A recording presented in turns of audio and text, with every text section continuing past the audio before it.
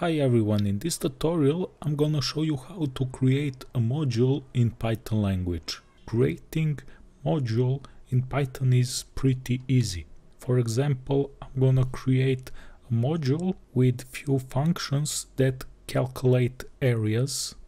For example, let's create function that calculates the area of square. Area of square is 8 times a. Similarly, let's create the area of rectangle. Area of rectangle is 8 times b.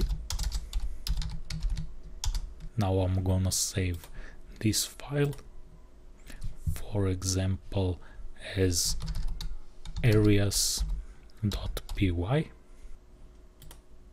And then I'm gonna create a new file and I'm gonna import this areas module with import areas.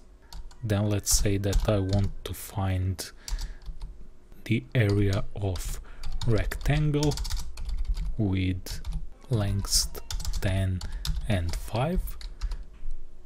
I want to call this function from this module, so I need to put this module in front of it and type a dot. Let's save this file, program, and let's run it. Oh, we need to print our result, so I'm gonna type print and run it.